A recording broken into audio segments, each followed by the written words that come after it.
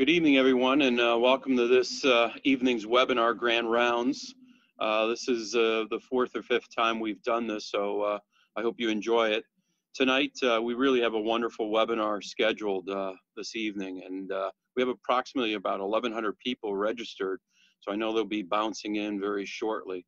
And again, thank you for joining us tonight to listen, to learn, to interact, and that's the goal of these Grand Rounds, is for you to chime in with questions as we go. So make sure you use the Q&A room and not the chat room, but type in as the presentation is going on. A couple of announcements. Probably one of the most common things that's asked is, are these recorded? The Grand Rounds is recorded but not available right now. But we do have a webinar series, and I just finished last Saturday. As a matter of fact, I have to brag on this a little bit. I just finished an hour and 20-minute webcast, if you will, recorded on open closed chain, EMG, biomechanical analysis of lower extremity exercises. And I think it's really good. I know that sounds bad when you do it yourself, but I got to be honest with you, all the research and all the information, I think you'll really enjoy it. So a lot of work went into it and a lot of research. I might add a lot of evidence base. So you can go to this website, Northeast Seminars, or what you see below. One more announcement. Next week, we're sliding into Saturday. I know this is a Tuesday night. It was a little difficult for people and so forth, but it'll be Saturday, June 13th, and Grand Rounds will be with Matt Preventure. Matt is an orthopedic surgeon at the Steadman Hawkins Clinic in Vail. He's going to talk about shoulder instability and bone loss, which he's probably the world's authority on. And he's also going to talk about what happens with an ACL patient who has a lax knee, not a failed graft, but basically a micro-failed graft, and what's the osseous complications. And it's really an interesting case. We've talked about it. I talked to Matt on the phone this morning about it, as a matter of fact. And I actually have a college basketball player with the same problem, ironically. And I don't want to give it away, but it's probably not what you think. It's not an articular cartilage problem. So this evening, without further ado, let me introduce our guest, which I couldn't be more pleased to have this evening. A great deal of respect for this gentleman.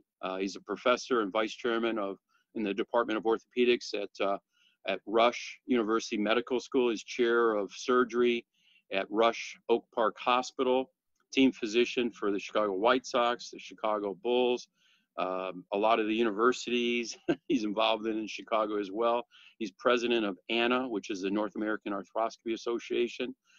He's an expert physician, probably, in my opinion, the world's most knowledgeable person of articular cartilage and what we're going to talk about this evening. He's probably published over 400 articles at least on this particular topic of articular cartilage and this whole dilemma that we have. We're also going to talk about rotator cuffs as well. And you don't have to go very far to see things like this. All these people in this picture had articular cartilage problems that cut their career short, unfortunately. And half of them I dealt with, unfortunately. So I'm going to be listening and learning and taking notes. And this guy has taught me so much through the years. Dr. Cole has certainly been a mentor to me, as so many people on this webinar. And there's articles written on this in the newspapers, especially in the NBA, this problem of injuries to the articular cartilage. And the analogy I use, it's like having a Ferrari in your garage, but it's leaking oil. You got the souped up performance thing, and it's just not hitting on all cylinders, and it may not last because of it. So without further ado, again, Dr. Cole, we really appreciate you taking time. We know you got a hectic schedule, and thanks so much for joining us this evening. And so I'm going to stop sharing my screen, and I'm going to hand it over to you, Dr. Cole. Thank you. Thank you, Kevin. I appreciate it. And good evening, everyone. And thank you for joining us. I always enjoy these, and this has been a really interesting transition for all of us who are involved with education. And I live in Chicago. I'm at Rush, and in my life, much like Kevin, we probably travel 6-8 weeks a year, and there are some enjoyable aspects of it, but it's also a lot of time away from work and family. And it's been a blessing to have the ability to do these webinars. And I think I've been doing more talks now than I normally would do if we weren't in the midst of the pandemic and all the other things going on in our world. but it's, it's nice. I just went out for a run, and I had dinner with my family, and can spend an hour doing this, teaching and interacting with Kevin, which is always one of my favorite things to do.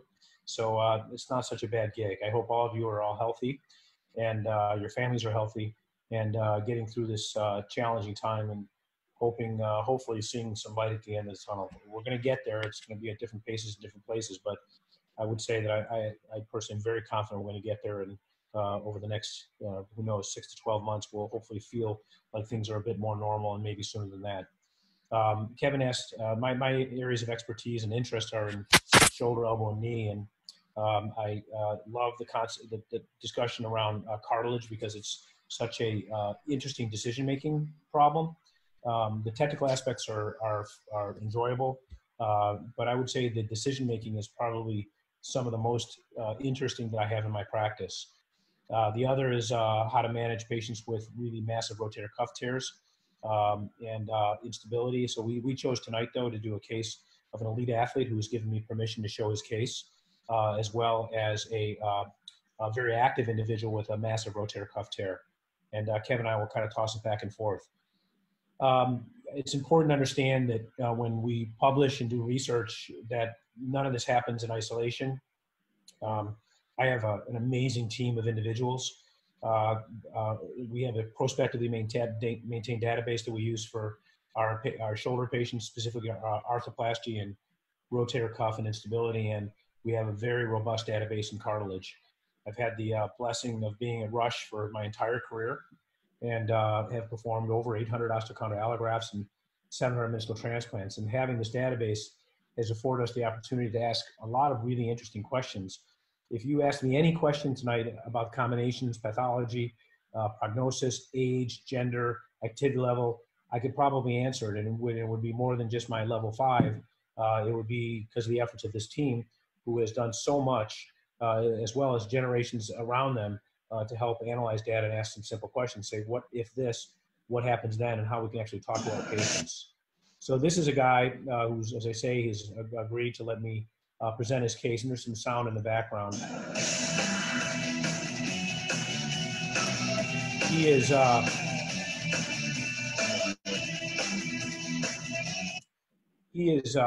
was the 82nd pick in the 2013 draft. He was a 4-year defensive tackle with Tennessee. He was in Michigan for 4 years, had 37 starts in 49 games. He was an excellent athlete as a defensive tackle, and a 2-time state champion and All-American wrestler.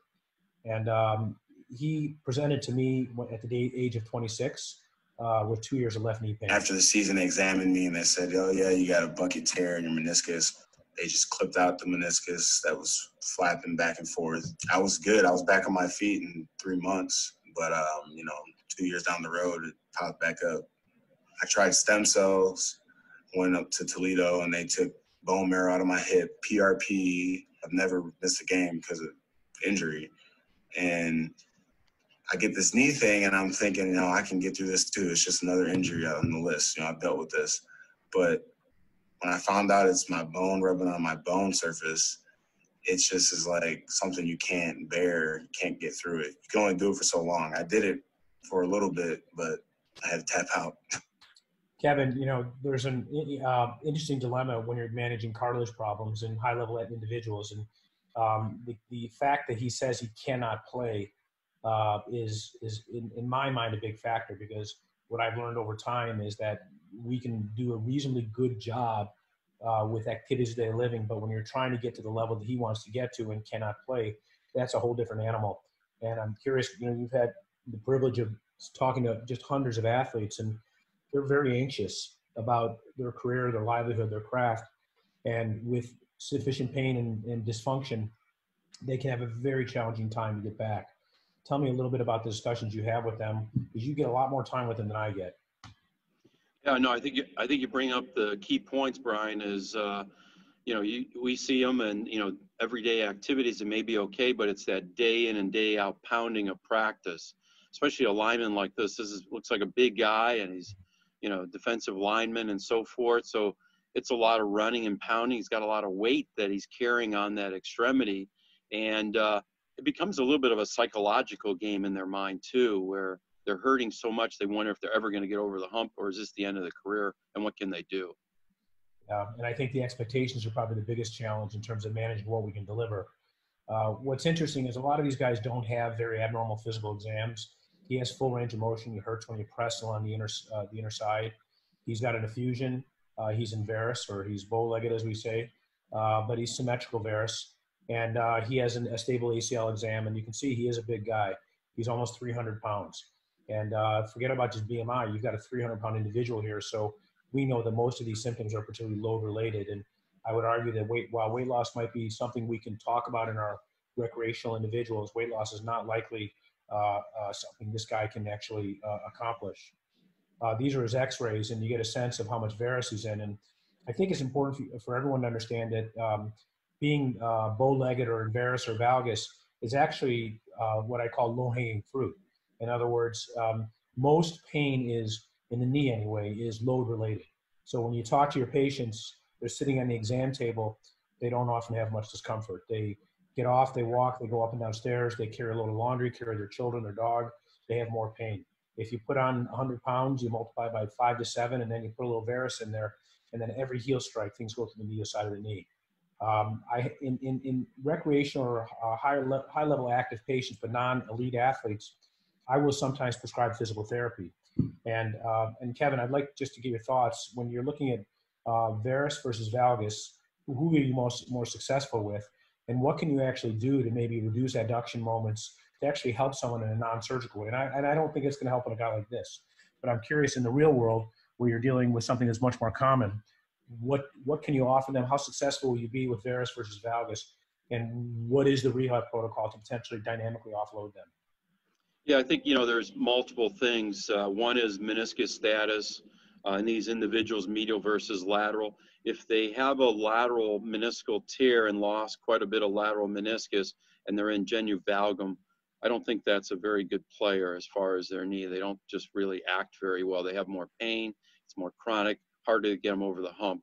This gentleman's the opposite. He's in varus and has obviously a medial meniscus, I believe is what he had. What's nice about this is we can maybe consider an unloaded brace. I'd certainly consider orthotics for him, talk to him about his shoe wear, try to get him a little better as far as shock absorption with his quads, and really take a look at his gait, see if he's got a lateral thrust, how much of a thrust, and try to control that as much as possible. You think that there's what would you, if you had to work on one muscle group to, and I don't know, I think I know the answer, but I'm not certain. If you had to work on one muscle group to sort of dynamically unload him from this, physiologic stance, what would it be? Would it be, vastus lateralis? Would it be the abductors? Yeah. Work on For me, I think there's a couple. It's hard to say one. I don't know that one answer. I would say quads is a shock absorber, sort of like what you have with your car. So I think that absorbs a load, so your joint's not seeing it all. But for me, it's hip and core. Even a guy this big, many times I've seen people like that, and it's amazing to me. They look strong, but they don't have good stabilization and control proximal. And I'm not saying that's this person's problem, but don't be misled by the size and brute strength that they have, because sometimes they're the weakest in the core of their body. They can't control it. No question. I'm always amazed, and so are they, when you just in the office, I'll just have them stand on one leg. Yep. And on one leg and do a short arc squat, and you see how their patella turns in, their foot may turn out, they go into net valgus, and you would never expect that from an elite athlete. This is his MRI, and what you see here is subcondyloedema, which I would argue that I wouldn't call this a lesion. This is just really a sign of overload. So again, go back to the load phenomenon. If you reduce load, edema can get better. If you increase load, edema gets worse. And we see edema with this hyperintensity near the lesion because he doesn't really have the ability to shield the deeper subcondylar bone from excessive loads. And likely that's why he's hurting. And you could argue that edema may even represent sort of a subclinical fracture. I don't want to call it a contusion or a bruise. It's really a sign that load is being transferred to the deeper surfaces below the cartilage. And if we could manage this and make this normal or reduce the load that's transmitted through the medial side, maybe we can get him to a less painful state. And I think the key word or the operational word is less, because we really often can't offer these people an off switch But what we can do is say it's sort of a light rheostat that reduces their discomfort to a level that maybe they can tolerate their condition and maybe play. Again, very guarded prognosis with a guy of this caliber, but he clearly, given his age, desire to continue playing. If he did nothing, he was not going to play. This is his chance. So, Dr. Cole? Yeah, please. Hey, can we go back one? Can I ask you a question or two?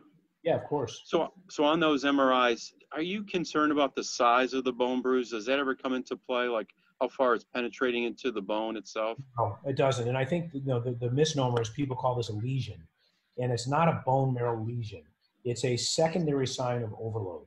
And what you see here is pretty classic. You see it sort of a higher intensity and focus, and then it kind of peters out as you go up in the bone. And that's because the highest loads are right here. So when we're treating the osteochondral unit, you don't want to be lulled into believing that, well, we've got to treat the bone marrow lesion. If you can make this a competent load-bearing surface, you can get rid of the edema because it won't be seeing load anymore. So our goal is not to get rid of the edema by treating the secondary problem, but treat the primary problem that resulted in edema in the first place. What about lateral? Anything going on lateral? It looks kind of funny there. He is clean there. Yeah, this is Okay. lateral meniscus, lateral femoral condyle, lateral tibial pleural. He's clean. What you can also see, though, is that his meniscus is foreshortened. In other words, if you look at the volume of meniscus on this one image, you see that he's definitely had a previous medial meniscectomy. So what you're dealing with is our problem here of varus, excessive load both by his habitus and his sport, meniscal deficient most likely, and a focal cartilage defect that has a subchondral signal. So, Kevin, we kind of went through all this. Is there any additional things you just want to add? I know we had a chance to bring some of this up. Yeah, so let me just say a couple things, and about this gentleman, but also in general, if you see people with articular cartilage, and for that matter, even arthritic knees, I think you want to just consider trying to change the applied load. So a person like Dr. Cole may consider an osteotomy or something like that on individuals. I think we have to consider in non-operative an unloader brace. And every company has an unloader brace. And I think there's good efficacy for this. There's good studies to prove that they do work. Orthotics. So take a look at the person's foot. Look at their ankle flexibility. Look at their great toe. This guy's got to run a little bit. If he's tight in his first metatarsal, he's going to roll in. Take a look at quads, core. We talked about that. And the traditional exercises for core it's going to be more planking and bridging and RDLs and things of that nature that we've talked about. I would also take a look at his flexion. For bigger individuals with kind of a tight knee, good stability, we also see quad tightness. And I think they need full range of motion to be able to run and things of that nature. I'm also an advocate of glucosamine and chondroitin sulfate. I don't think you have anything to lose as long as you screen them, make sure they're not allergic to shellfish. So for me, a person like this, they would be on glucosamine and chondroitin sulfate. As Dr. Cole mentioned, losing weight is not this person's option, but if he were retiring, this would be a big conversation that I would have. And I would tell him you got to stay active, ride a bike, low impact loading, those types of things. Brian, let me throw this one at you before you talk about your intervention. This guy's almost the identical guy, except the opposite direction. He's in genu valgum. He's had 2 failed microfractures. He's got a 2 by 3 centimeter defect on his lateral femoral condyle, which he floats in and out of. He played at Alabama, and ironically, he was a Tennessee Titan guy too. But he's in valgus, and he says to me, I'll do whatever you tell me to do. I just want to get a couple more years out of my knee. Whatever you tell me to do short of losing weight and changing my job. What do you do with that? What do you do with a valgum knee? Yeah, so, it's really the same principles. You would love to do everything possible not to operate on him because you're dealing with this 50 to 75% range of getting him well. And given his size, I would be very reluctant to do anything without considering realignment procedure. So much like the guy that I'm the case I'm presenting, I would categorically want to know that every single thing has been tried. And I have found that a valgus unloader brace is pretty well tolerated, maybe more than a varus unloader brace at times. I would make sure that I've exhausted injections, so biologic therapeutics, not to regenerate cartilage, but just to quiet down the joint. I would do everything orally, systemically that I could possibly give him. I would strengthen the hell out of him. I would work on all the things you proposed and hope that we can get him serviceable, because if I operate on this guy, he's out for a year with no better than a 50 to 70% chance of getting what he wants. This guy's a giant. And so my guy's big. This guy's much bigger. And you know what happened, Brian? He had to retire. We couldn't get him well enough to play football day in and day out. He retired. He lost about 70 pounds. He's coaching in the suburbs of Birmingham. He's actually back running, and he says his knee feels really good. I believe it. And I think that's the one thing. It's like I often say, like, obesity is, and I'm not calling him obese, certainly not to his face, but obesity, though, is, that's that sixth vital sign. And you and I have lots of examples that in the real world, never be afraid to have that conversation, because you can take someone who's physiologically, outside the physiologic envelope, as Scott Dye says, and get them in that envelope where they don't have to adapt to their world. They've adapted their knee, their body to the world rather than shrinking the world. Why don't you go ahead through that? Yeah. Why don't you go ahead through that? Yep. So I think just to give you, what the slide basically says is that these things are very common, but there's a couple of things that are important to understand, that despite how common they are, we don't treat them casually. And I'm very careful to only treat symptomatic people. We know so little about the natural history of these problems. And despite the fact that 40 to 60% of people walk around with these things, this is like what Atul Gawande says, we're sort of rotting from the inside out, as he wrote in Being Mortal, his book Being Mortal. This is just a fact of life. And if I wanted to do a lot of surgery, I would just get a lot of MRIs and treat a lot of asymptomatic people, much like massive cuff tears. Actually, we kind of coexist with these things. And the consequences of what we're treating were really shown in patients who have had ACL injuries, who also had cartilage treatment at the time of their ACL reconstruction. And they certainly looked no worse, did no better at 10 to 12 years to their counterparts who had their defects ignored. So I think it's important for all of us to think about treating people for the here and now. I would say that probably 5 to 10 times a week, I get emails from my colleagues and friends saying, look, I found this lesion, or I saw this in MRI, what should I do? And I could never make a decision in a vacuum. There's a million questions you have to ask. And, the most common answer is do nothing with these lesions. And it's mostly about education and reassurance.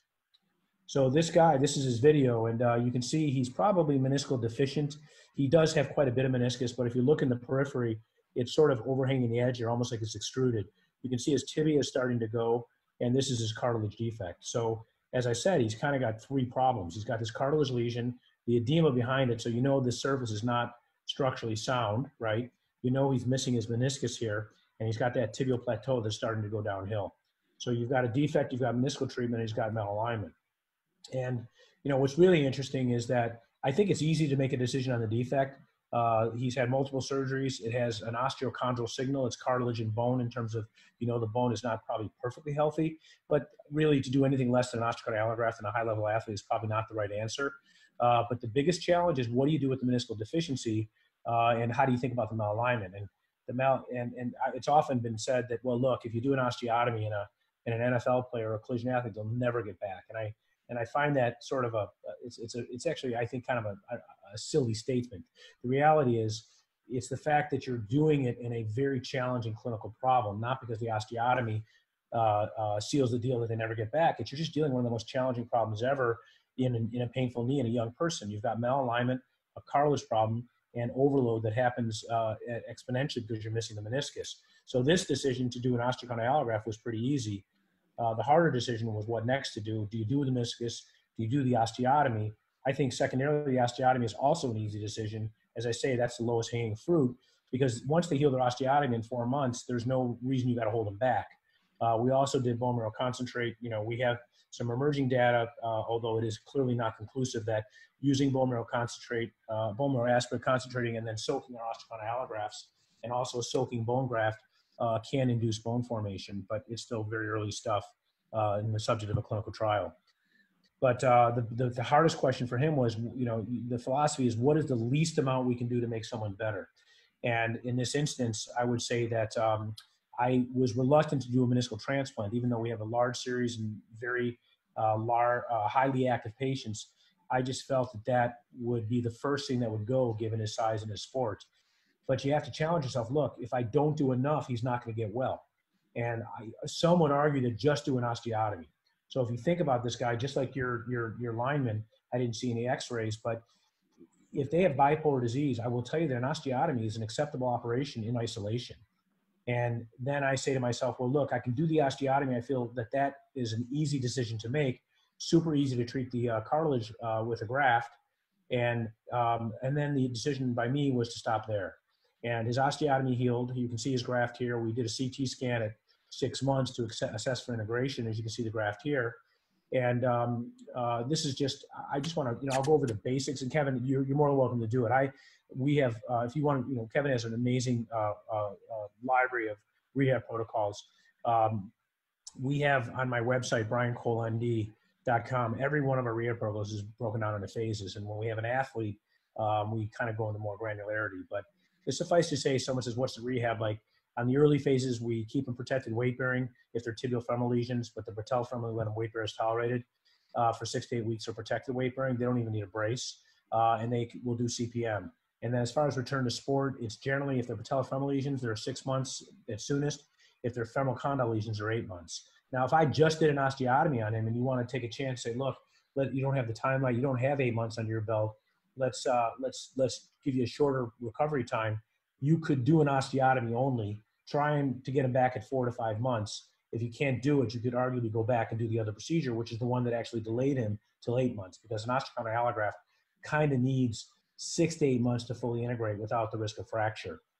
So I would argue, Kevin, and I mentioned your thoughts, that most of the rehab for cartilage procedures, you could break down into those which are patellofemoral or tibial femoral.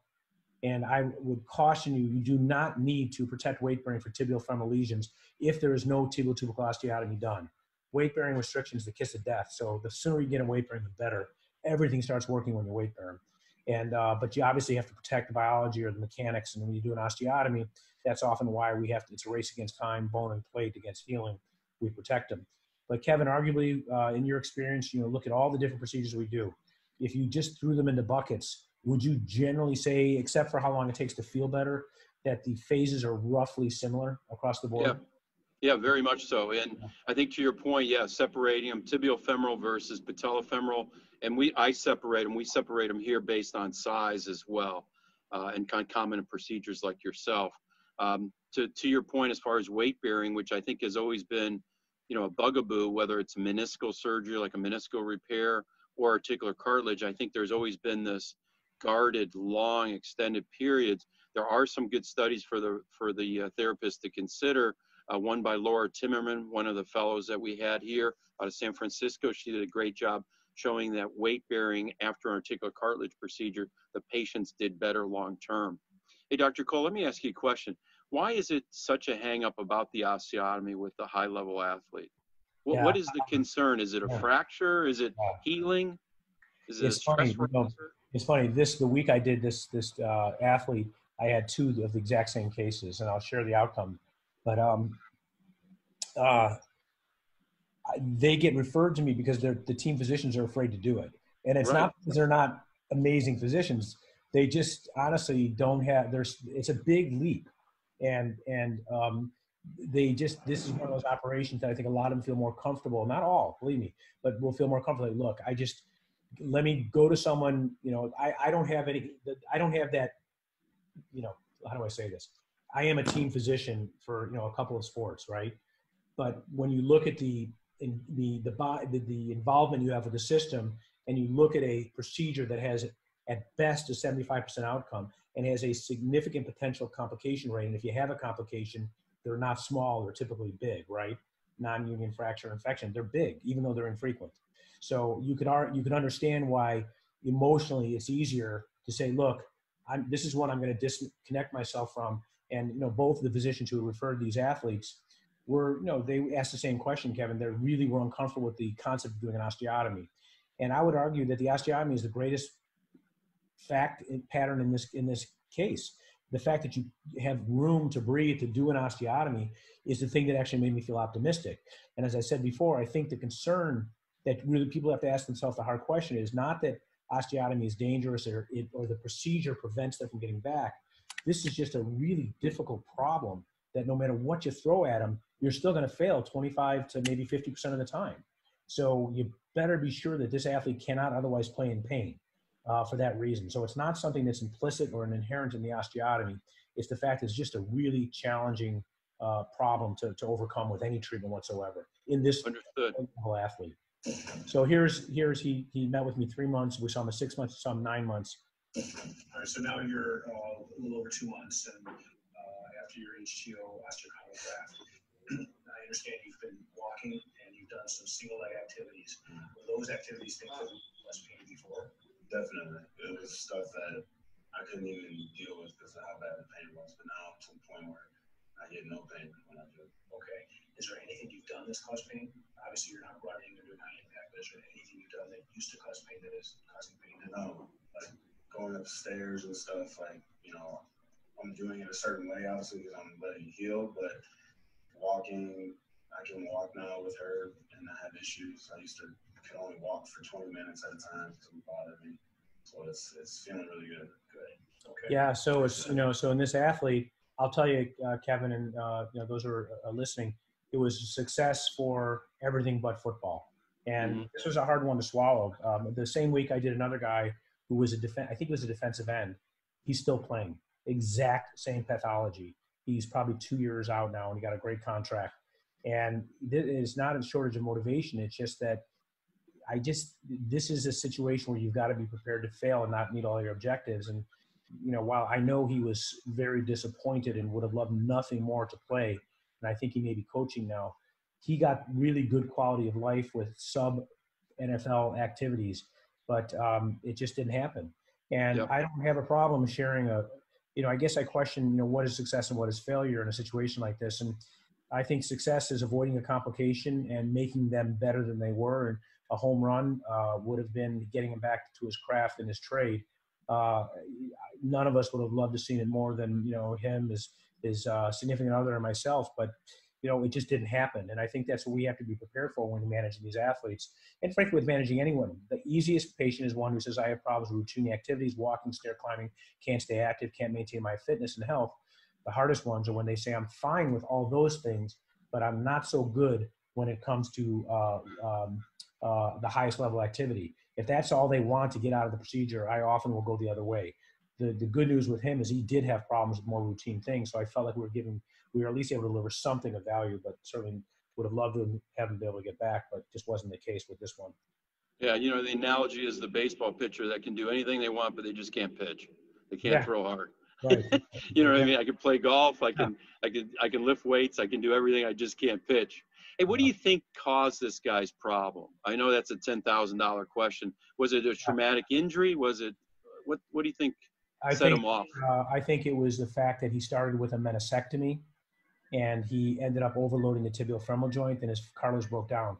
As I went through, and this is a great decision-making piece of information, as I went through his history, I knew that his articular cartilage at his index first of 2 meniscectomies was intact.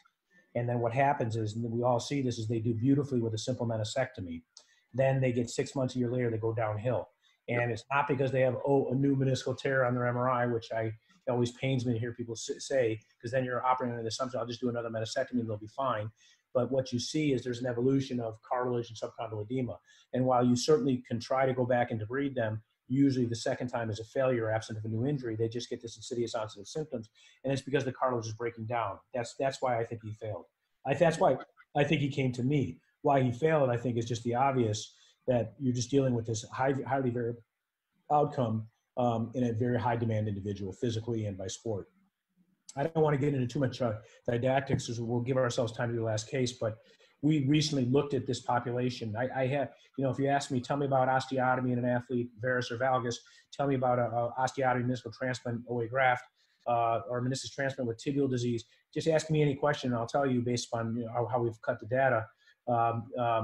And this is a very specific paper that looked at the issue of what do you do in a patient who just gets an OA graft and an osteotomy, high tibial osteotomy, okay? Not femoral, just high tibial. So this exact case, and only 40% went back to the pre-op level. So I'll be honest, I've been in practice long enough, and I'm comfortable enough to report our failures and suboptimal outcomes. I think we have to do that. I think it's our responsibility. So, you know, if you ask how many were satisfied, 75% were satisfied, yet only 40% achieved that goal. And what was really fascinating, if you ask the athlete, why did we fail to get you back? there was a very significant psychological component. I know I see this in baseball and you see it in baseball. They're just fearful of being re-injured again. And there is an enormous psychological overtone that goes on with this. And this wasn't true in this particular athlete, because I know for a fact he wanted to go back, but couldn't get up and couldn't do it because of the amount of pain. But I will tell you that the number one explanation is the desire to avoid further damage. And they say, you know what, I've been through so much, I'm just hanging it up. I'll be active, I'll stay fit, avoid heart disease, and live an active life with my family and my kids.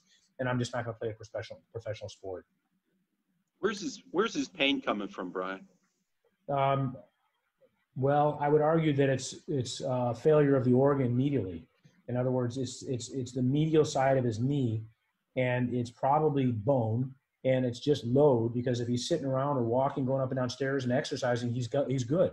But if you ask him to run or shuffle side to side, or hit another person who's equal size or greater, and he loads through that medial side, he has a lot of struggle. And it's just load related. And while people say, well, there's no nerve endings in cartilage, why do they hurt? It has nothing to do with that. It's the fact that the organ is failed. The load is just not tolerated in that patient. When you say organ, you're talking underlying bone, yes. What nourishes the articular cartilage, basically. Yeah, and it's just the joint itself is an organ. When you think about it, we don't have a full understanding of what leads to symptomatology, but it's the bone unit, it's the cartilage, it's the synovium, it's probably proprioception. It could be subtle things like you pointed out, quad deficits, motion loss, all of that stuff. And so, once it starts going bad, even though you put that allograft in, is there still, that trepidation that underlying bone is not normal enough to nourish the rest of the articular cartilage, the borders of it? No, I don't worry about it, to be honest. I know people do split that discussion up, but I think that, I think an osteochondral allograft is a lot like having a knee replacement. It's just a dead graft that shares load. Why do people get with a knee replacement? Get better. They get better because you put a load sharing device in there. Why do they get better when you unload them? Because you reduce the load. Why do they get better when you reduce weight? You reduce the load. So why do you get better when you put a meniscal transplant in? Because you're sharing the load. So I think we can, and this is good for your business because it should give you a lot more work than me, quite frankly. Most people can get better by modulating things without surgery, because it's, quite frankly, it's a very simple explanation. It is a load phenomenon, not even biologic in many cases. It's a load phenomenon. And one thing I'll say, not so much about this guy, but the everyday patient, if you just change the load just a little bit, I mean, I'll use orthotics where it'll be a 2-3 degree wedge in their heel to get them off that medial compartment. I'll boost up the lateral side to shift them laterally, and they'll say, oh man, my knee's much better. And it's only 2 degree wedge. I mean, it's so insignificant, but you're just getting off that stress riser, so to speak. Right. One more question. I know we got to move on, but the PRP, the orthobiologics, I know he went through that route before, and I know a lot of people, therapists, deal with patients who get that on a regular basis. What is the PRP designed to do for that particular patient? And what about the bone marrow aspirate? Because obviously totally different entities. Yeah, in that case, when I'm doing a bony procedure, I would use it solely to serve as a theoretical augment with growth factors for bony integration. So the osteochondral unit is living cartilage, and the bone has to die and sort of reorganize, and it doesn't get replaced by creeping substitution. And these will fail as commonly or more by the bone than the cartilage. The cartilage actually does a pretty decent job of living. The hard part is the bone. So we think with our early data, we're in the middle of a prospective study with and without bone marrow concentrate by CT scan that the bone marrow concentrate might augment bony incorporation. Similarly, PRP has, in fact, the only FDA indication for PRP is augmented bone graft. And PRP in this setting I would use for mixing up my bone graft. In this case, I use cancellous chips. The bone graft was used for the osteotomy. What about preoperatively, though? He had the treatment he had pre-op was designed to modify symptoms. And how does it work there? I think everyone has to understand we are not regenerating anything. It is solely to, like cortisone or oral anti-inflammatories, it's another vehicle to serve as a little pharmacy to deliver growth factors that might inhibit cytokines, might inhibit nociceptive pathways and so forth. But please don't be lulled into believing that we're restoring anything whatsoever when we're doing it as an injection in the office. So sometimes a PRP can be an anti-inflammatory and neuromodulate pain, correct? That's my belief. Yes, I agree. Yep. Yeah, I would agree with that as well. But you've done the research, so, and Yeah, I I think followed that. what's happening is nothing. It's not going to be permanent, but you can build bridges. And my go-to now for arthritis is hyaluronic acid and leukocyte-4 PRP, a series of 3.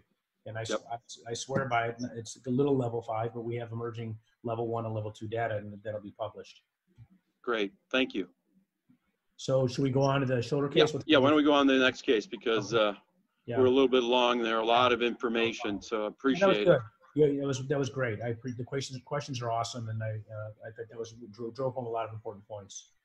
And as you're booting that up, let me just say, this one I'm pulling up. No, you're pulling this one up, or am I doing this one? No, you're doing it, Brian. All right, no problem. I got it. And as you're bringing that up, let me just say, just compliment you, and I hope the viewers, the participants realize, when Dr. Cole says, if they had a high osteotomy with an allograft, I can tell you what that is, or a microfracture with this, or a meniscal transplant, is because his commitment for research. So it's not just doing the work in the OR, but he follows all these patients. And so he can tell you the breakdown, the odds of who's going to do well and who's not, which again, it's a lot of work, and it's really a commitment. It's a tremendous commitment to clinical excellence, Brian, and to add to our knowledge, and many times the research is the missing link that we don't understand. People just make these anecdotal claims that PRP works, it's going to grow cartilage. All you have to do is go to the internet, and this fountain of youth, but you have a lot of these answers. So thank you. Thanks, Kevin. I appreciate that. So this case, I'll just let you listen in. Lovely woman who I got to know pretty well just because she had been through so much with this. How old are you? I'm 53. So we're here for your right shoulder today, but you are left hand down. Is that correct? Yes. How many surgeries have you had on your right shoulder? Have they all been rotator cuff repairs? Yes. Have any of them made you better? Initially, yes, but then failed. And when was your last rotator cuff repair? December of 2015. Okay. And injections, physical therapy, have they all failed to deliver what you're looking for? Yes. And as far as what you're looking for, what would you say? I want to get my strength going, and I want to healthy and free and be able to do the things I do every day in life. So activities of daily living and exercise are difficult because of your shoulder. Okay. And what do you like to do? What are your main exercise activities? Well, I teach group fitness, so I teach strength classes, I teach yoga, I teach aqua, I do a lot of obstacle course pieces, which I love to do, but I haven't been able to do. Anything. Okay. All been a struggle because of your right shoulder. Absolutely. Okay. Thank you. So you get a sense it's a chronic problem. She's a very active individual, but she's struggling, and her physical exam is not terrible. She just has, this is one of those tweeners. She's gonna have a tough problem. She's young. She's wants to be more active. She actually still teaches, but she's got, in some ways, she's like that professional athlete. You're trying to squeeze something out here. Can we deliver? And this case is controversial, and unfortunately, we're not going to have time to go into, some of the nuances of it. It's controversial to the extent that some would argue that she's functioning so well. What more can you possibly do for her, given what she's been through? And you start to see on her X-rays that she's getting some proximal migration. She's not sitting out the front, but you start to get a sense that you can almost diagnose rotator cuff pathology on a plain X-ray when you see loss of this, what I call this like Shenton's line of the shoulder. Normally, you should see a nice even circle here, but what we're seeing is this is rising upwards. And her MRI is fairly telling because you get a sense that she's got a supra and infraspinatus tear, and she's retracted right here with very significant muscle atrophy. And her other views, her X-ray view, the important part about her is that her subscap is intact and her joint is not arthritic. So that's good. She's got that going for her. And then by her MRI, also I showed you the sagittal, when you look at the outlet view, she has significant atrophy, where it's just replaced in part by fatty replacement. So there's lots of options in a patient like this. And re-repair is something I wouldn't normally do, but people have to remember that repair is possible in some patients. The superior capsular reconstruction, which was the solution for this patient, is a great option, but people should never forget that repair is possible. This is an example of a guy who had significant lag signs. You watch him, and he drops like this. He's almost pseudoparalytic. You get into the tissue quality is awful. His MRI shows terrible atrophy. And you're like, how can I rightfully repair this? And we did. And this is him in 3 to 4 months after his repair, not an SCR, just a repair. And it's not because I'm so good at repairing them. We just did what everybody else does. And the guy got back. And the point is that people forget that sometimes keeping it simple works. But this woman's different. She has had several repairs, and there's just nobody home. Great cartilage, bare footprint here. There's nothing to fix. So this is a situation where SCR, supercapsular reconstruction, has been a very good solution. It doesn't have any dynamic function. We get asked a lot. Does it stabilize the joint? Why does it work if it's a dead piece of collagen, which you attach from the glenoid to the humerus? And this sounds silly, and who had invented this? It really does something very simple. It attaches the glenoid to the humerus and prevents superior escape and improves deltoid function. What it really does is it takes a patient that I send to Kevin. Kevin does his best to make, so you get people out there, there's 6 million people over the age of 65 who are probably walking around with a rotator cuff tear, but none of them know it unless they get an MRI. And if you look at the non-surgical data, probably 85% of them can remain symptom-free. If they become symptomatic and you send them to Kevin, maybe I give them an injection, maybe I don't, but Kevin says, why are you out of balance? Your tear didn't just get bigger, they just became out of balance and decompensated. So you do what you do best, and that's glenohumeral scapulothoracic strengthening. So I want to just give you a minute, Kevin. If you know that you can make lots and lots of people better with chronic pathology, I think this is just a splint to make them enabled to get better with you when they previously couldn't. But what's your basic protocol for the chronic cuff tear that comes to me? I ship them back out of the office back to you because I think you're going to do a better job than me, and it'll be a whole lot more cost effective. Yeah, sometimes, not always, unfortunately. But to your point, humeral head's going up and the scapula is coming down because as they hurt, they start to get more anteriorly dominant, more anterior tilted, so their acromium's coming down. So one of the keys is obviously postural exercises, getting a little bit more flexible in front, pec minor, pec major, but really, as you mentioned, balance. Balance the capsule. If they're tight inferior, they're going to be pushed superior into that hole. And then second is your force couples, infraspinatus, subscap. Even though they have a tear up on top, I think some can do well. I don't know what percentage, that's a question. But as long as you can get the infraspinatus and teres and the subscap to co-contract and compress. And the lats come into play as well. This one is a tough one, and you pointed this out, is because she's really looking for that extra level of function. Yeah, she's looking. And that's the one that scares me. Yeah, I agree. I hopefully won't hurt her, but I'd say the number one complication in orthopedics is we don't help people. So you got to pick them wisely. So the indications for this is you have to have an irreparable super and infra with an intact subscap and no significant arthritis. And the arthritis is really measured on X-ray. We want them to be in this stage where they're not riding up significantly proximally, because then the horse is out of the barn. So we've found that you can reduce pseudoparalysis, reduce pain, and improve function, but you can't treat advanced rotator cuff arthropathy with this. You can't improve lost passive motion, and you can't improve strength unrelated to pain. Those are the things that we've kind of learned. We use a little bit of voodoo for these. We always use VMAC as well as a way to improve healing. We have some data now that shows that may actually do that.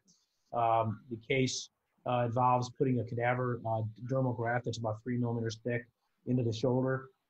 And it's really like doing a rotator cuff repair. It's kind of a fun operation. Once you get good at it, probably takes about 10 of them before you don't have any anxiety at all. And it's been particularly gratifying. It's basically a dermal graft between the glenoid and the humerus. And in some, but not all instances, you can make a change like this where you have that sort of loss of Shenton's line where the shoulders were riding up and now they're statically down. Why are they down? Because she's done a really good job in rehab afterwards, where she couldn't really adapt pre-surgically.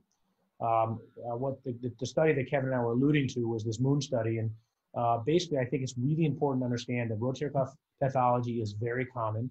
The day the patient becomes symptomatic is not the day they extended their tear. It's the day they decompensated when they have chronic tears. And our job is to make them recompensate.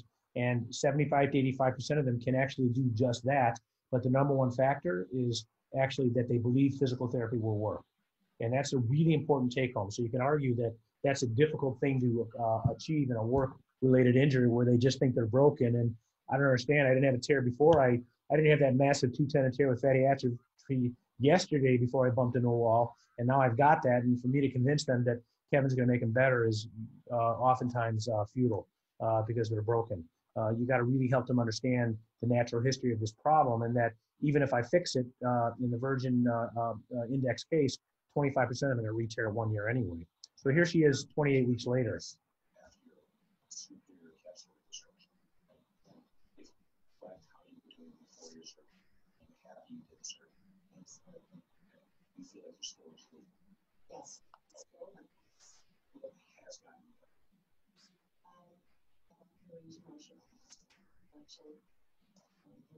So we know we didn't hurt her. When you think through things that were the rationale behind doing this in the first place, those things. Okay. And what is it that you want specifically to get better at this point? At this point, just getting my strength and all of the range of motion within the level.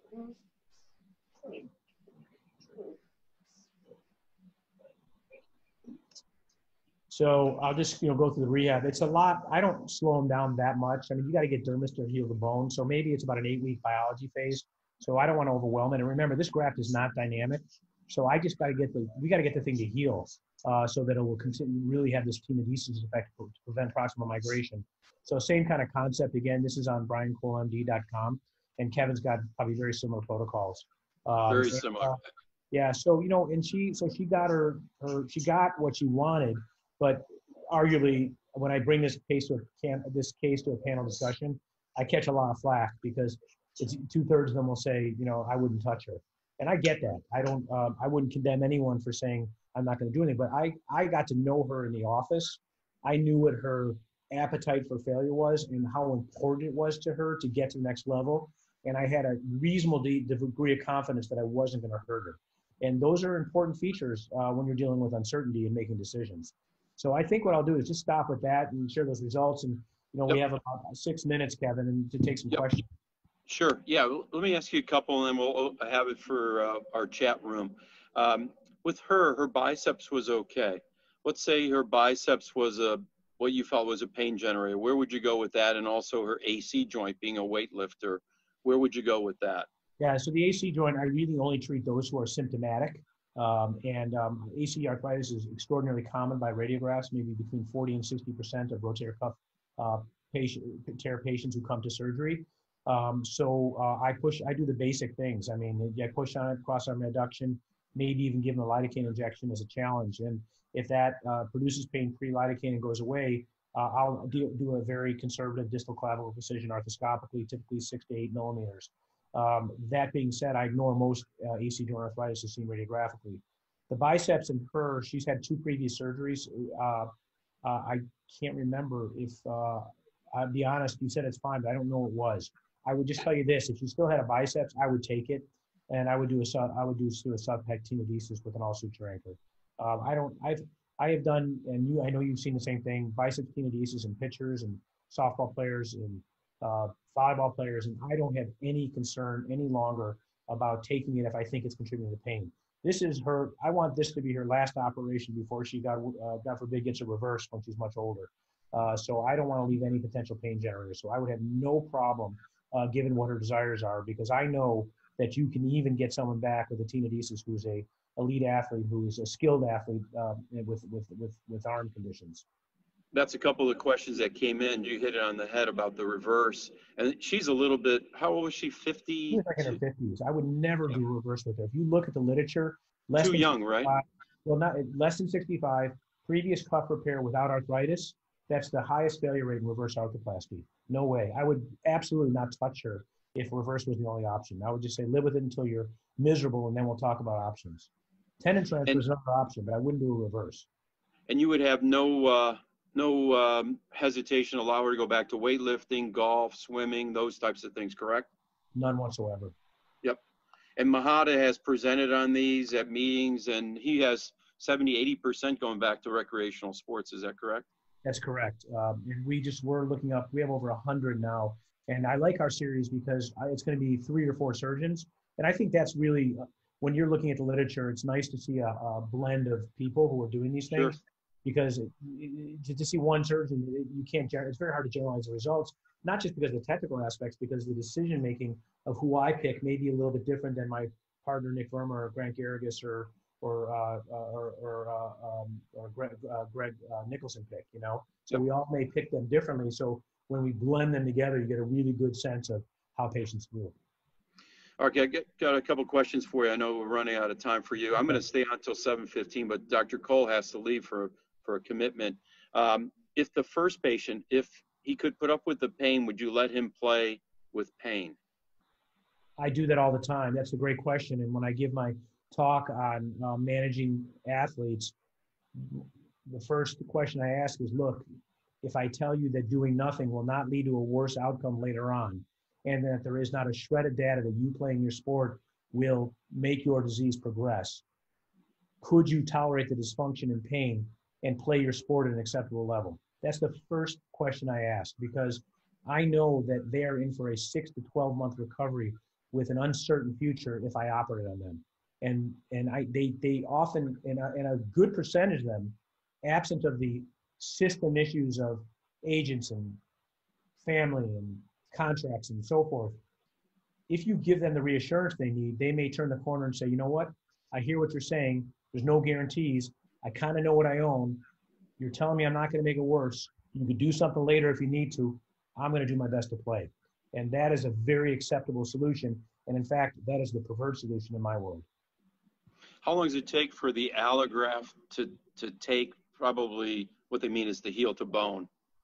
So I would say biologically, we are pretty good at 6 months. It is not about the cartilage. The cartilage is probably fine day one. It's about the bone. I would say from what we know about bone healing, minimum of 6 months for patellofemoral lesions, but I'm looking at 8 months for tibial femoral lesions. So when would be the first time you'd let a person run after an allograft procedure, tibial femoral? 8 months for running for tibial femoral, sometimes earlier, but rarely, and 6 months for patellofemoral. Because there's some people that really push that envelope and go much faster, right? I think you can. I have violated that at times, but if they're big, heavy, challenging situation, maybe some early bipolar disease, whatever, I'm a little more, I'm willing to push where I think I can push, but the last thing you want is fragmentation of bone. So you've got so much at stake. I certainly would never do before 6 months. An osteochondral autograft, I would do in 3-4 months. That's different. That's autogenetic bone. But I would never go before, I wouldn't want to go before 6 months. Hyaluronic acid, you recommended. AAOS guideline states that available data does not support the routine use of hyaluronic acid for knee OA. Yeah, I think it's an obsolete statement when you turn in the mix of data that talks about high molecular weight HA and you redo the analysis with level 1-2 data. I still think that HA is a treatment strategy, and I disagree with that statement. And I believe in the academy who takes the energy, if they ever redo it, they would have a different conclusion. I think that's dated and not accurate. Yeah, and I think my experience mirrors yours as well. What's your opinion of use of subacromial spacers? So it must be a balloon, right? Yeah, the balloon. Yep. The balloon's an amazing. I give a talk on massive cuff tears. The balloon, and if you go to my website, we just did one on a seminar in India, and I showed our series. It's not FDA approved. It's in the process for commercialization, but it has been a magnanimous outcome for our patients who have been part of the clinical study, and I look forward to it being released and used responsibly. It works the same, by the way. It gets my patient able to be treated properly by you. It doesn't have to be permanent. It just pushes them down enough that you can take what's intact that previously wasn't functioning optimally, and you can make them well. How long does it take for that balloon to dissolve and break down? I believe it's around 3 months. Okay. And our results are years or more. And it's not because you need a spacer that's permanent. It's not an arthroplasty of the shoulder. It's a spacer that gets them rehab enabled when they were rehab deficient before. Yep. It is a question, Bart. It is a Bart Starr jersey behind me. Yes, Bart was fortunate enough to be a patient of mine, and very privileged to meet the gentleman. He's a wonderful, wonderful person, to say the least. Yeah, Dr. Cole. that's something I would have loved to have met. I think about all the athletes in the world. Bart Starr would have been one that I would have loved to have met. That's when we have a beer sometime. I want to hear about that. Yeah, the most positive guy in the world. Go get him, work out every day, get up at 5 in the morning, you know, positive with individuals here at our clinic. But anyway, I could go on. But anyway, fantastic human being. Post-operatively, do you advocate early rehab or prolonged immobilization after shoulder procedures? I think they're talking about cuffs probably. Yeah, I mean, instability, let's talk, you know, the big stuff, open, Latarjets, start moving right away because you're not protecting anything. Maybe labral repair, I'm very careful about the extremes of motion, but I allow closed chain scapular right away. You just got to always think about biology. So if you're a therapist on the line here, stay away from the Val and treat recommendations and always think about the biology. I will basically dial in, and even in my op note, to know where things took up tension and so forth. I use it in my first post-op visit to say, here's how I write the script. Think about how long it takes for things to heal. Don't overwhelm it during that time, and function within a safe zone where you don't push or pull or tether or tension things that are trying to heal responsibly. The flip side is too little might be too late because tissues love load. So a great therapist will have a good understanding of how much they can push, and I would never expect you guys to do this on your own. And I know you don't want to nudge or bother a physician, but after you get a couple of his or her procedures in your office, get a sense of what you can dial in about pushing just enough to stress the system, but not enough to overwhelm the biology as things are trying to heal due to the sutures or anchors or all the things that are there. Yeah, no, great point, Brian. It's promote healing, but protect the tissue. Yep. It's that balancing. Hey, would you do the same procedure on a swimmer? No problem. Yeah, if it's the same condition pathology, I might hedge it and say, look, you may not get the result that you're looking for, as opposed to what she was looking for. But yeah, I don't think the sport, what you have to think about is how will the sport inhibit or promote meeting their expectations. That's how I would use swimming as that fact pattern. Swimmers scare me though. I mean, they're tough shoulders. Sure, like a gymnast with instability, and it's just same thing. Sure. Couple more. I might have to blow off if that's okay. Blow off the line, Kevin. I hate to do that to you. Can I ask you one more question? Because they're blowing up. These Q&As are blowing up here. Sorry. How do you treat night pain? It seems like that's the most aggravating factor that patients tell me. Yeah, that's number one. No, night pain is the number one reason people choose cuff surgery in my practice and what's been published in the literature. Pain, weakness, and night pain put together makes up 90% of the decision making. You tell them that night pain can reliably, but not for sure, go away. And it might be the last thing to go away, but night pain is ubiquitous. We don't know exactly why they have it. My sense is that sensory things go away at night when you're laying in bed and all you got is your painful shoulder or your achy knee. And during the day, you've got a lot of distractions to your sensory system that you're not perceiving it. There's probably a lot of other neurologic explanations, but night pain is extraordinarily common. And the reason people choose surgery, the good news is with the right problem, the right solution, you can help them. Great. Why don't you go ahead and take off? I'm going to finish up some questions here. Have a nice evening, everyone. Please be safe. Hey, Dr. Cole, thanks so much for doing this. Really great information as always. And I look forward to seeing you soon at a meeting, I hope. I hope so, Kevin. Thank you. Okay. Thanks so much, Brian. Thank you. Let me answer a few more questions here. I'm going to go back to the topic because some of them were related to exercise. What's your opinion of open and closed chain for dealing with the pathologies, loading in particular? Yeah, for me, articular cartilage, I'm a closed chain kind of guy. We'll do some open chain, knee extensions, but that's just cuff weights. I'm not a big fan of machines for leg extension. In the webinar that I just did, the hour-long kind of for the series, we got into the biomechanics and the EMG studies that were done here at ASMI, but also at the Mayo Clinic and really throughout the world. And it's kind of interesting to see the shear forces and where they come into play. And I get really into that. A lot of times it's not so much that open chain is bad and closed chain is good. It's how you do the exercise, your body position, and the range of motion and load. It all comes down to load and range of motion. So a leg extension from 90 to 40, probably no problem for most lesions. But you start doing terminal knee extension with high load, A lot of shear, it's going to beat up your patella. How do you test and assess core strength? I don't know. That's the $10,000 question. And so for me, we do a plank, prone plank. We do it for time. So there is some data out there that has a scoring scale. Again, not to plug another webinar, but in that series, we went over all the objective tests in another webinar for upper extremity and lower extremity. So all the tests that have been used for ACL patients, hop tests, shuttle runs, all those things I describe in that webinar, same thing with the upper extremity. And one of the upper extremity tests is the plank test. And some of the data says you have to hold it for 2-3 minutes to get a satisfactory grade, depending on who you're reading. So anyway, how do we assess it? We eyeball it. There are sensors that you can use.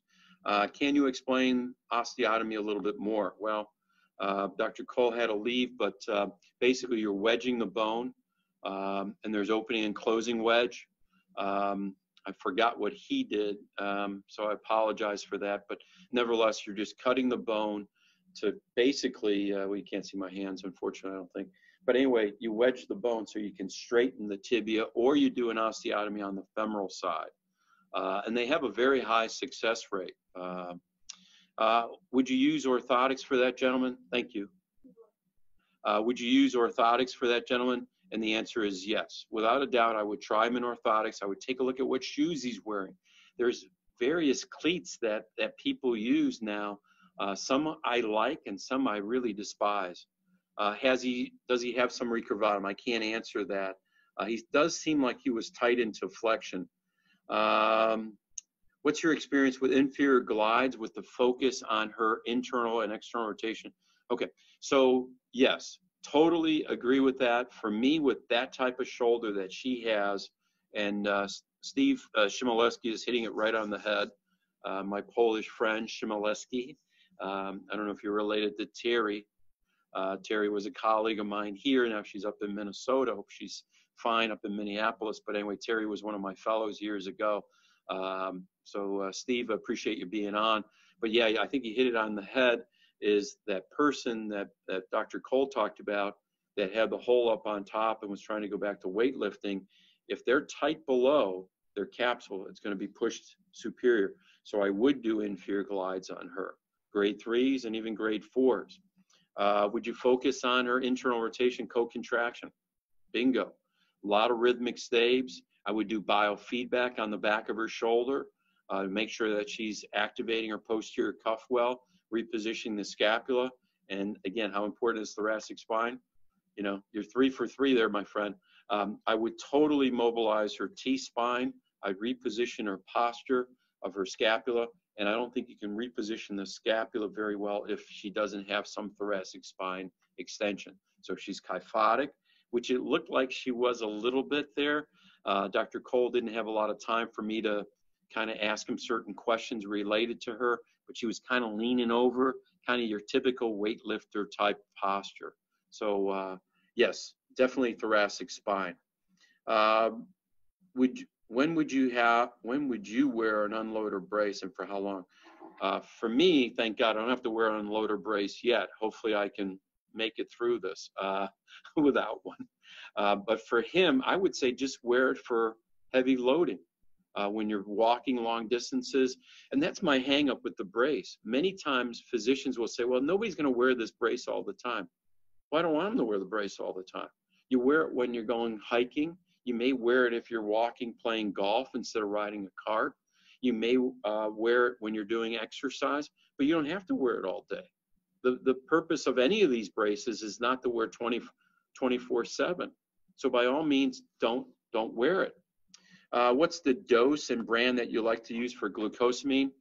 Full non-disclosure. I have no relationship to glucosamine companies other than I like one company, the Nutramax in particular. They're very friendly to the healthcare provider. And what I mean by that is they'll give you coupons to give your patients for a free 30-day trial. And that's Nutramax out of Baltimore. We use a combination of glucosamine and chondroitin sulfate, 1,500 milligrams. It's already comes pre-dosed in a tablet. I tell them usually to take it with meals.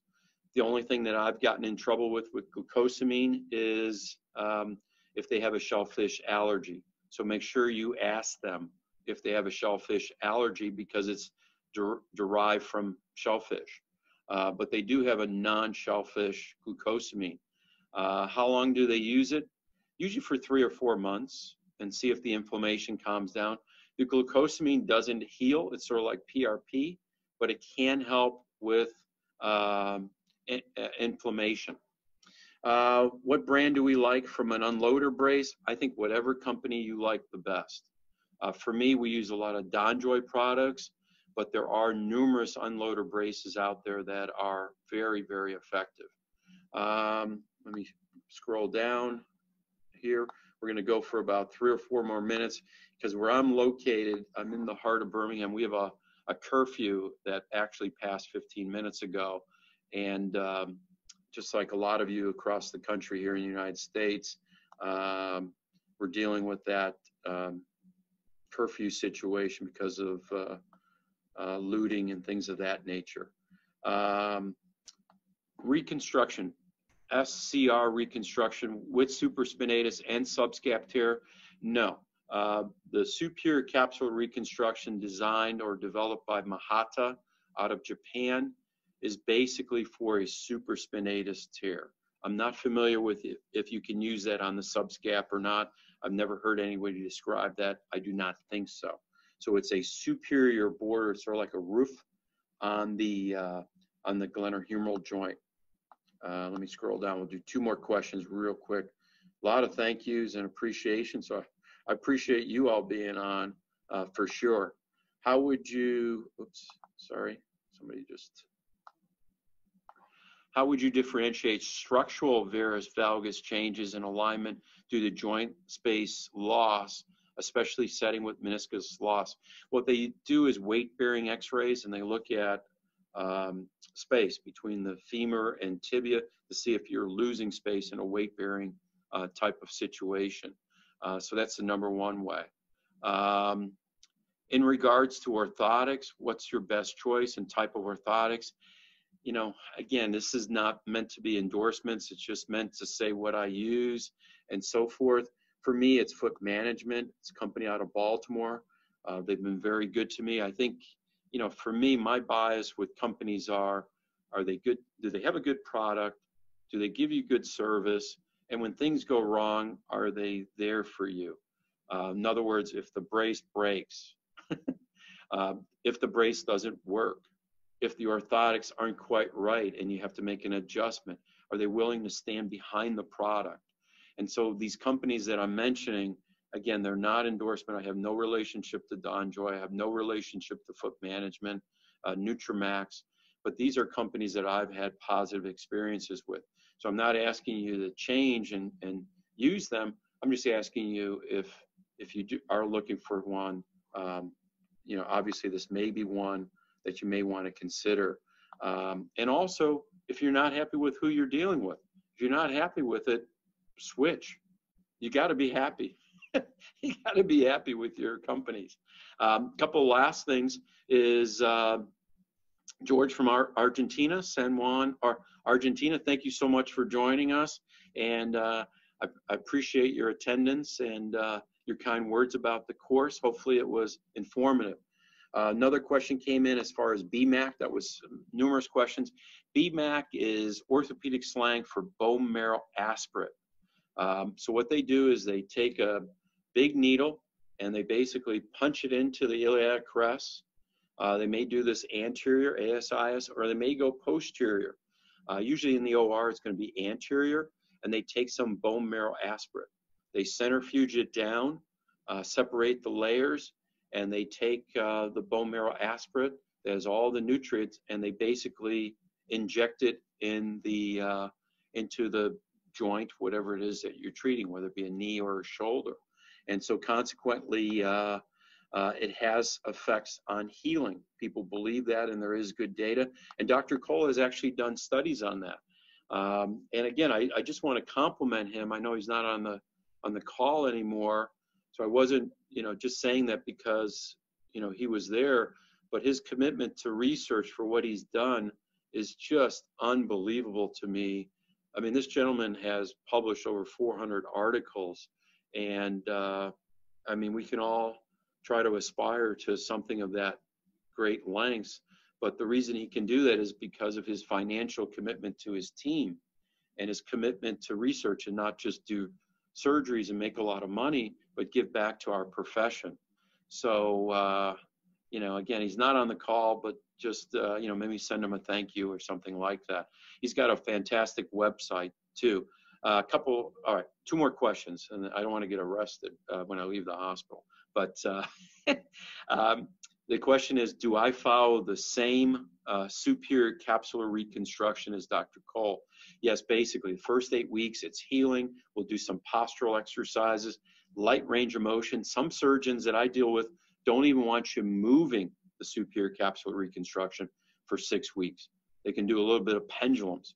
And so consequently, at 6 to 8 weeks, now they can start some isometrics, and they can also start some strengthening at about 8 weeks. But it's really low-level stuff for the first 8 to 12 weeks, and then it ramps up. But really, this is a salvage procedure. We didn't get a chance to ask him, but if she were to fail that superior capsular reconstruction, where would she go next? That's the question. And that's why you want to be conservative, because that's a salvage procedure. If she fails, I mean, she's either looking at leaving alone and rehab alone, or maybe a joint replacement. But as Dr. Cole mentioned, she would be very, very early to do that. So again, the goal of these webinars, as Wynn had just mentioned, thank you, Wynn, for saying that, is to give you some education during this pandemic. I hope you're all safe and sound. We're in a big quandary in 2020, unfortunately, with the coronavirus, our economics, and now, the things that are going on related to the terrible death of that gentleman up in Minnesota. So I wish you that you're healthy and you're safe, and please stay tuned. As I mentioned, Matt Provencher will come on with me on a Saturday. It'll be very, very entertaining, and it'll be very insightful. I promise you, Matt's a fantastic speaker, just like Dr. Cole is and was. We're going to be talking about bone loss. So in other words, when somebody keeps dislocating, they start to erode away the glenoid. And if that surgeon just does a Bankart with eroding away glenoid, it has a high failure rate. And what Dr. Provencher championed the cause some 10, 15 years ago was fixing that bone loss. And that's what he's going to talk about. So we're going to talk about that, shoulder instability, but we're also going to talk about a very unique case of a gentleman who had an ACL reconstruction, and it got loose. The surgeon didn't think it was loose enough to do another one, and he kept having bony reactions down his tibia. And he developed, I'll give it away, for those of you stuck around, 360 of you stuck around, and a lot of you bumped off, but he has a stress reaction. And now the issue is what to do about it. And I have a patient like that right now, a college basketball player who had to have a rod put in her tibia. And I don't know what Matt did with this particular person who was trying to get back to skiing and living a very active life, but it'll be interesting to hear about the stress reaction in the tibia, because it's really hard to treat, folks. And it's very painful for individuals that are active and athletes. So it'll be really interesting. So again, thank you so much for joining me and Dr. Cole this evening, and Chet Paulson. Thank you so much for being an expert webmaster and making us look good this evening. And to all of you, please, I wish you all the best. Stay healthy, stay safe, and I'll see you in about 11 days for another hopefully fantastic webinar like this evening. Thanks so much for joining me. Good night.